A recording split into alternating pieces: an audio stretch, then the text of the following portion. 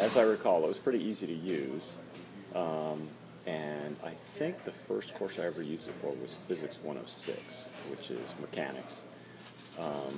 And they used it for homework exercises. Essentially, it's like to answer the questions in the back of the book instead of doing it on paper. You did it interactively with the system. What was really nice about that is they had animations built in that demonstrated a lot of the concept. So I think it actually enhanced the experience quite a bit. And actually, I liked interacting with the computer a lot better than sitting down with a piece of paper and grinding through stuff. Although I liked physics anyway.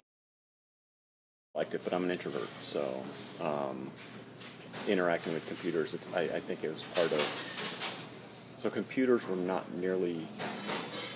even close to as ubiquitous as they are today. The PC came out while I was in school.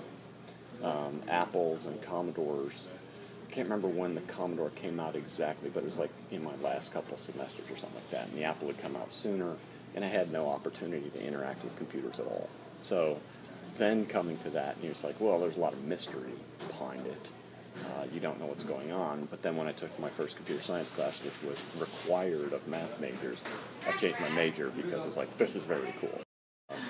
On campus, you go into like the library, or I don't remember what buildings they were in. They'd be like a basement of something like Lincoln Hall or something like that. And there'd be just a room full of terminals, and you'd sit down.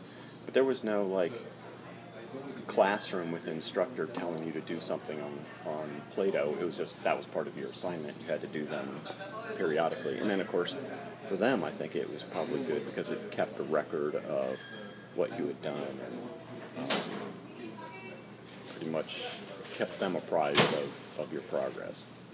Nice. I think the best part of it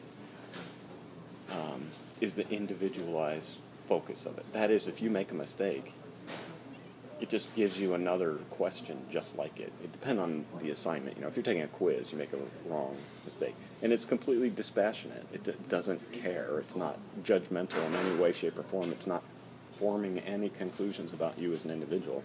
So it lets you interact with it as much as you want.